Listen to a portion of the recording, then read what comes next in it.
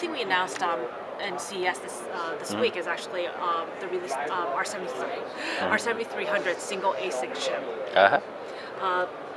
The 7300 is a 76 channel low power chip. And so what that means is that if you look at Windows 8, it has specifications around being able to support multiple fingers, and it's driving towards an end user experience similar to what the Ultrabooks was driving towards, which one of those things is having a long battery life.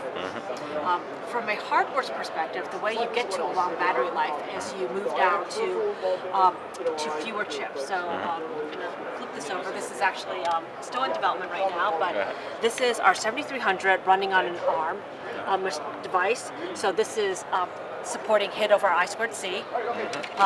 We also have our 7300 kind of hidden in here, running on a x86 machine, right? So it's it supports HID over USB. So those are the two standards on Windows 8 that are supported.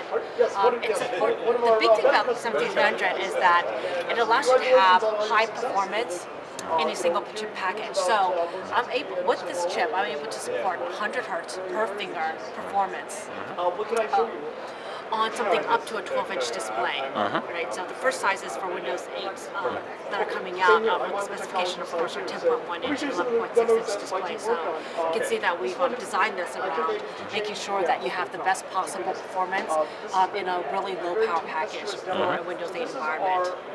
Cool. Great. And, I don't know if you should